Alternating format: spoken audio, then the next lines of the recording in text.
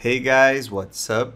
In the previous videos, we produced some daytime simulations. And now I would like to render a nighttime scene. I'm using here the same original file with my Villa Savoye model. So I will start the process all over again. And first of all, I will start Enscape. So I'll click here.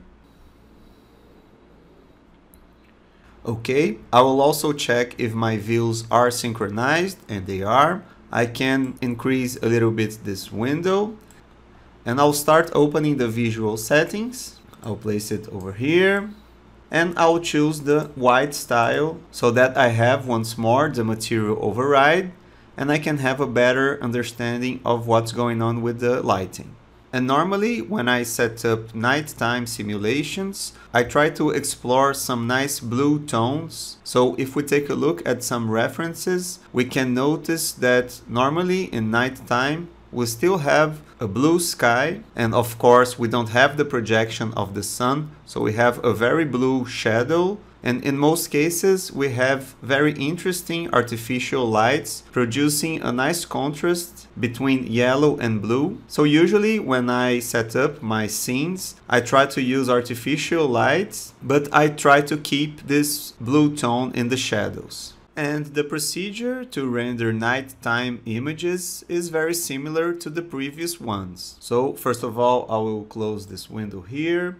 I can move this window to the center, and I will once again start playing around with the time and the date sliders. So as we drag the sliders to the left or to the right, and we search for really early periods or really late times here, we start producing some interesting effects that start to resemble nighttime.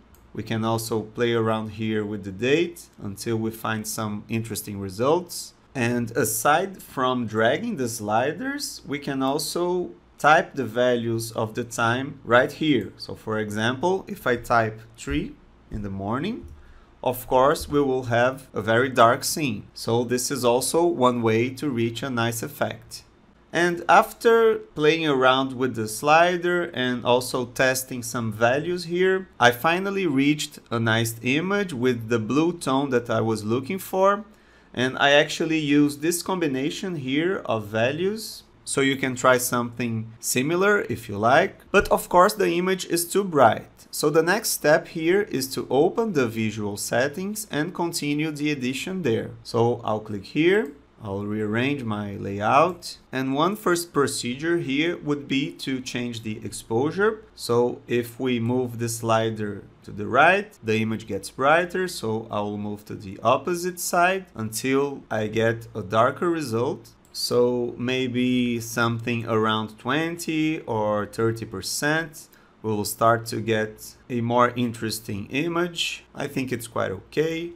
We can also explore the other tabs. For example, here in image, we could increase the saturation if we would like to make this blue tone even more powerful. So maybe I can increase just a little bit. We could also play around with the color temperature to get a warmer or even colder result. So I'm starting to like our render. And of course, you can go on play around with all these effects. But now the most important procedure would be to start creating artificial light. So in the end, we will have a nice combination of yellow and blue colors. So I will close this window. I can move this render window to the right. And actually, before creating the lights, my suggestion would be to update the scene.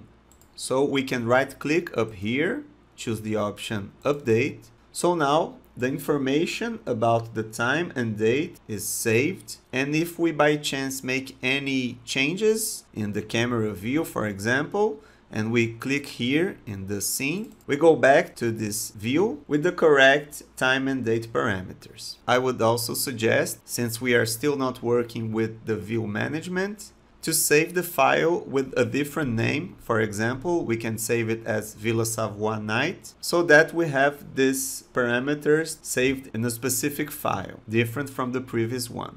So now I can create the artificial lights, and to create lights here in Enscape, we have to click up here in the Enscape objects. And here you can see that we have different kinds of light, and I will use this sphere one, which is a very simple light. So I'll click here. And to place the sphere light in the scene, I have to click twice. So I will click here once, and then we can choose actually where the light will be placed. So I will just click once again a little bit up in the blue axis. Okay, and we can see the result here.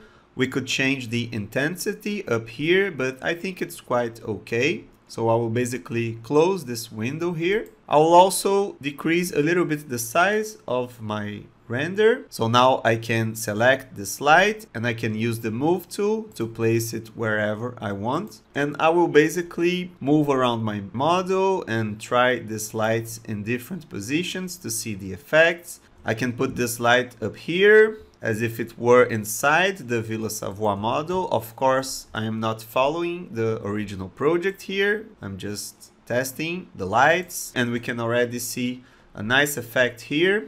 And now, using my Control key, I can make copies. Can maybe place another light here along the red axis. I can go on with my Control key making copies, so that I have more lights inside the Villa Savoye model. I'll maybe place a last one in the other side. Okay, maybe I can also place a light down here in the ground floor. So maybe I can put one here. I can then make a copy and place another one in the other side. And actually, I think that we've reached an interesting result with a nice blue tone and some interesting artificial lights here.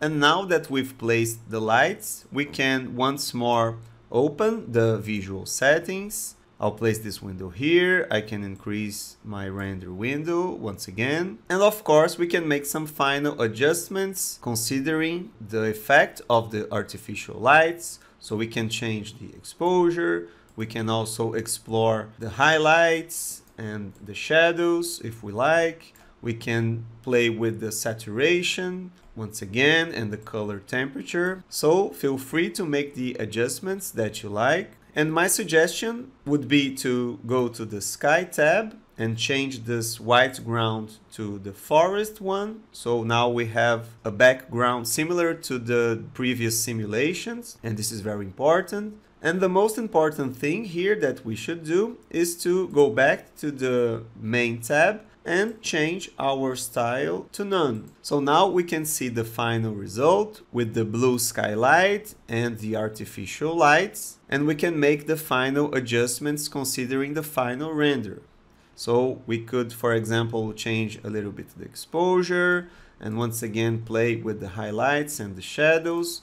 But I'm quite happy with this result. Maybe I'll just make this image a little bit brighter so that it doesn't look too dark in certain outputs. And if we are happy with this result, we can produce our final render. So here we can click the save frame. So we'll have the exact size of the final image being displayed here.